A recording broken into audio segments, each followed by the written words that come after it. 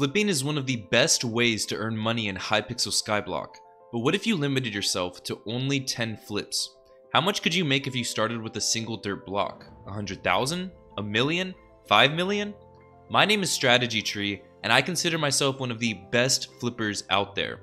I set out to prove that by taking on this challenge. The rules are simple. I can only start with the dirt block, I can only do 10 flips, and I have to try and reach 5 million coins. One thing to clarify is that anything bought in a group still counts as one flip. This goes for books or craft flips too. If I purchase 16 tier 1 books, combine them to tier 5 and sell them, that counts as one flip. Now that the rules are clear, let's begin.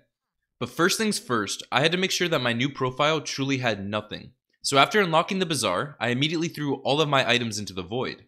Then I jumped into the void 21 times to make sure I had no coins. I picked up the dirt block that would start this challenge, sold it for 1 coin, and got to work. This challenge was going to be difficult. You know what else is difficult? Not having the YouTube rank, which requires 30,000 subscribers. If you enjoy my content, please consider subscribing, as it would help me out immensely. With that out of the way, we can get back to making money. My first flip was buying a single thing of rotten flesh for 1 coin and selling it back to the Bazaar for 5 coins. This gave me some capital to work with. With a starting balance above 1, I could now purchase 5 ice blocks from the builder for 1 coin each. These pieces of ice sold to the Bazaar for about 6 coins each, giving me a new balance of 74. I continued my NPC flipping by purchasing 5 slime balls for 14 coins each and selling this to the Bazaar for 59 coins each. This sell order actually filled instantly, giving me a profit of 225 coins. It's important to note that with such a small balance, it's hard for me to find highly profitable flips in the Bazaar, which is why I had to use these NPC flips early on in the challenge. From there, I ran over to Pat in the graveyard and tried to purchase flint, but I got chased by some zombies. Since I had no armor or weapons, this was a scary moment for me, and I made the wise decision to run away as fast as I could. Also, for some reason, I thought I had picked up an extra 4 coins, so I put those in the bank, giving me a new balance of 291.9 coins. Now I could finally buy some flint. I bought 48 flint for 6 coins each. I promptly sold these to the Bazaar for 37.5 coins each, giving me a profit of 1,512 coins. After 4 flips, I finally had a balance of over 1,000 coins. With this, I bought 198 packed ice for 9 coins each and sold this to the Bazaar for 91.9 coins each, which filled immediately. This gave me a profit of 16,414 coins. With 5 flips complete, the challenge is now halfway over, and I don't even have 20,000 coins. Reaching 5 million in only 5 more flips is a daunting task, but now that I had a decent amount of money, I could finally start doing some higher end flips. And that's exactly what I did. Starting with buying 16 Turbo Cane 1 books for 2,800 coins, I then ran over to the blacksmith and used his anvil to combine them into a Turbo Cane 5 book, which sold for 163,000 coins. This was a profit of 5,700%. This opened up my options, and I decided to take a gamble. I tried to buy 8,000 experience bottles for 21.4 coins each because people were buying them for over 140 coins each. The reason this was a gamble was because if the price of experience bottles dropped, I would make significantly less money. Also, my order was only partially filled, so I had 5,488 experience bottles rather than 8,000. I claimed these and tried to sell them to take advantage of the high prices, but the price had already dropped. I was finally able to sell these for 54.5 coins, bringing me to a balance of 356,000.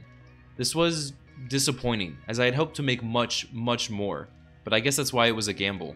With that trade behind me, I went back to the profitable book flips and bought 16 Turbo Potato 1 books for a total of 320,000. I sprinted back over to the anvil, turned these into a Turbo Potato 5 book, and sold it back to the Bazaar for just under 1.1 million coins. This was a huge profit for me. This led me to a simple item that turned into my most complex flip. I was a little unsure of what to do next. I considered enchanted wood, enchanted sand, and even clay. Eventually, I decided that emeralds were the way forward. I could buy them for 6.5 coins, and they were selling for almost 26 coins each. I placed 2 orders to buy a total of 143,360 emeralds. Buying them wasn't the issue, as they filled in about 5 minutes. But in those 5 minutes, somebody had taken the price from 22 coins down to 15 coins out of nowhere.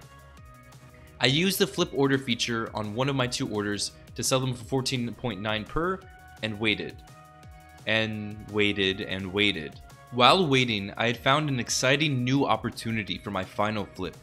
I went back once again to the books, where I discovered that Turbo Coco 5 books were selling for 3.4 million, but I could buy 16 Turbo Coco 1 books for only 24,000. If I could pull this off, this would be one of my most profitable flips ever. The issue was that these books were competitive, and I was constantly getting outbid. With some patience and relisting my buy orders about 20 times, I finally got filled. I immediately ran over to the anvil for a 3rd time, combined them as fast as I could, and placed a sell order in the Bazaar. By this time, it was getting late, and I had to sleep. I was worried that the price of the books would plummet overnight, but when I woke up the next morning, I found that my book had actually sold. I had successfully pulled off a flip that made me a 14,000% profit. This was insane.